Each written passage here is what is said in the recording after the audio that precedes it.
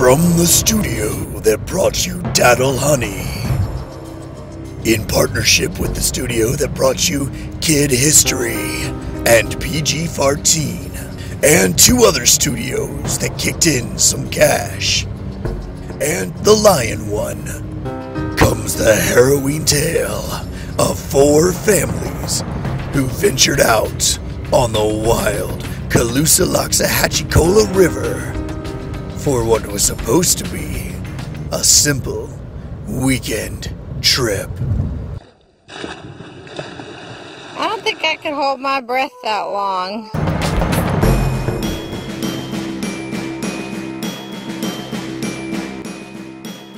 Four men, 4 women, 8 children, 4 canoes, 8 paddles, 16 life jackets, and a crazed man singing Beatles songs around a campfire. Blackbird singing in the dead of night.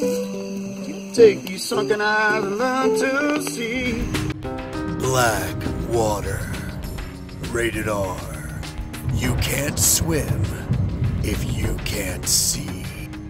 Alligator! Coming soon to a theater near you.